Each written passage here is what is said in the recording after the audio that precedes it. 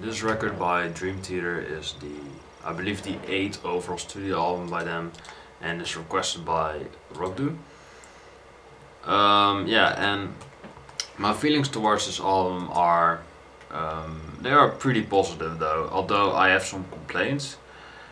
Yeah, Octavarium is just basically just a progressive metal um, album, of course, that you can expect from Dream Theater. But this one is a bit different. It sounds a bit different. The atmosphere towards it sounds pretty otherworldly. Although I must say so myself. Yeah, the record is 70 minutes long, but it doesn't really feel like that, so that is a good thing.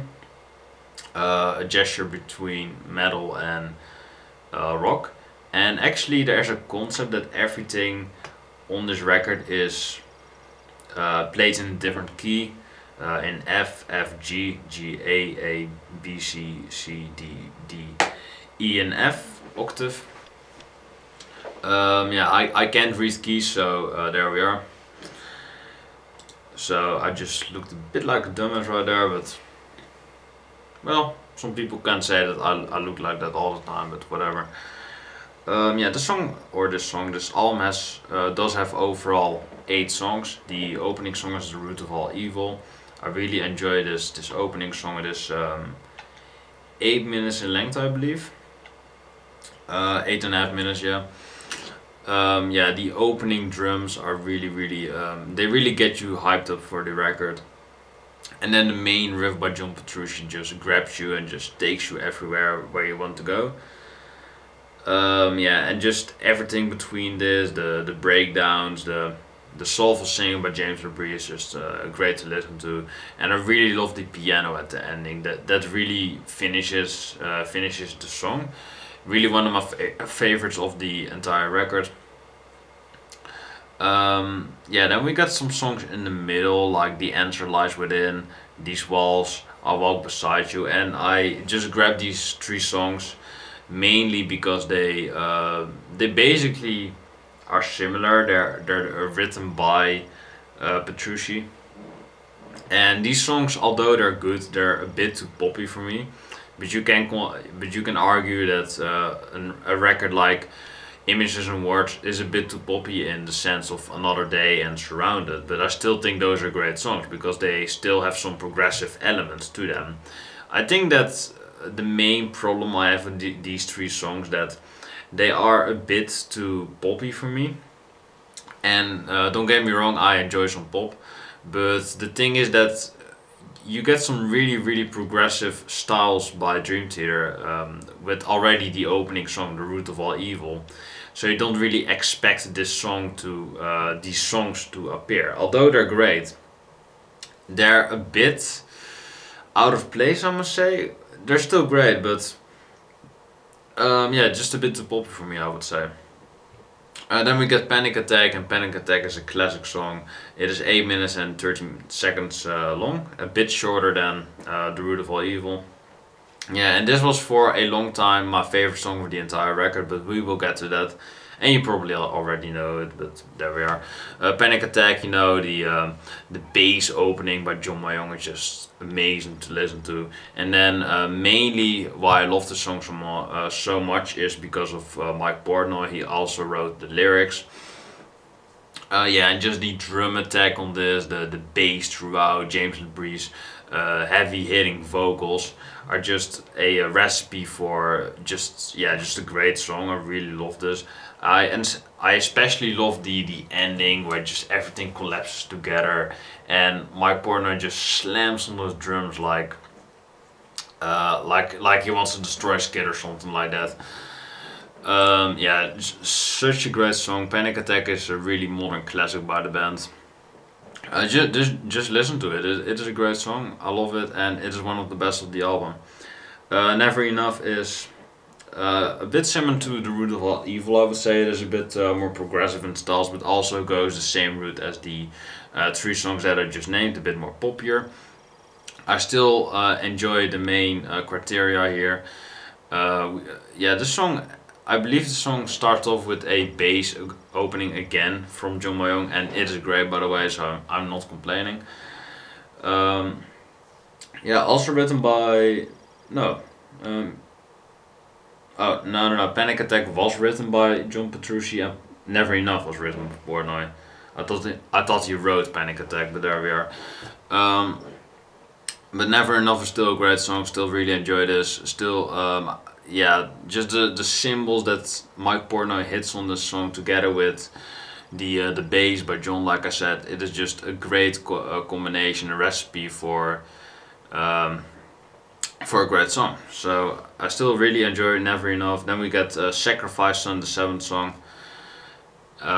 which is written by James LeBrie. So this song is on the lyric department a bit complicated, or it is pretty intense, or you can hear some snippets here and there from presidents talking about you know, that stuff, what they're always on about, and yeah, I'm not really sure, but you can hear that at the beginning, and then we get some really nice breakdowns. We get in the beginning a bit of a more complicated thing, and then in the middle it is way more popular, like James LeBrie songs are most of the time.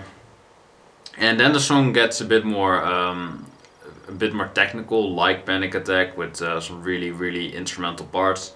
So this is a really nice, diverse song. It is 10 minutes long. It is the only song besides the last song that is longer than 10 minutes. So we will get to that, and that is Octavarium. Octavarium is 24 minutes long and is the longest song of the entire record, and I believe the longest song of Dream Theater's career. I must know that because I love me some Dream Theater, don't get me wrong, but I believe it is the longest song, so I'm gonna stay with that. Octavarium is a pretty special song by the band. The only song that I can think of that is longer is A Change of Seasons, but maybe that is a bit shorter. You can let me know in the comment section down below, Rockdoo or anyone else. Octavarium is a really special song. You get the keyboard opening by, how's the guy called again? Jordan Rudess, that's right. I didn't mention him though, sorry. Sorry Jordan Rudess for not mentioning you. Yeah, the only one that I didn't mention. Nice. But yeah, this song, it is epic. It you can call it a masterpiece. I think it really is. The keyboard opening just gets you. It really makes you melancholic, and then the keyboards really get heavy, and you get some really nice acoustic guitar, and then James LeBrie singing higher in a higher octave as the song progresses on. And then what I really love is the breakdown again, and just when everything gets technical, and when you hear the orchestra, there's so much going on in Octavarium, and that is mainly why this album is so acclaimed and why it is so loved by many fans, is because of this song. And don't get me wrong, I love it as well, but yeah, it closes out the album perfectly, and then you get the beginning again at the ending. So I can go on and on about this song forever. It is a masterpiece. I love it. It is one of my favorite Dream Theater songs of all time. It is just so great. But yeah, I don't think this album is perfect, although it really comes close. I just really love The Root of All Evil, Panic Attack, Sacrifice Sons, and Octavarium. I think those 4 songs are just great. I love them. I'll Walk Beside You, These Walls, and The Answer Lies Within are great as well, and Never Enough. Or yeah, the Porno written track is probably my least favorite, together with the with, I would say not Sacrifice Song, but I would say These Walls maybe. Yeah, a bit too poppy for me, but still great songs. My rating for this record is a, what should I give it? I'm gonna give it a 9.5, and that is mainly because The Root of All Evil, Panic Attack, Sacrifice Sons, and Octavarium are such great songs. If Never Enough The answer lies within these walls, I walk beside you, were a bit more similar to those other 4 songs, then I would probably give this album a 10. And this may have been one of my favorite Dream Theater albums of all time, but because of those songs that I just mentioned, it still is one of my favorite. It is definitely top 5, I would say, together with of course Images, Metropolis 2, Awake, Black Clouds and Silver Linings. I love that album. 6 Degrees of Inner Turbulence. Yeah, between those, Octavarium would probably be number 6 or number 5 maybe, something like that. But yeah, I still really love this album. I think it's great.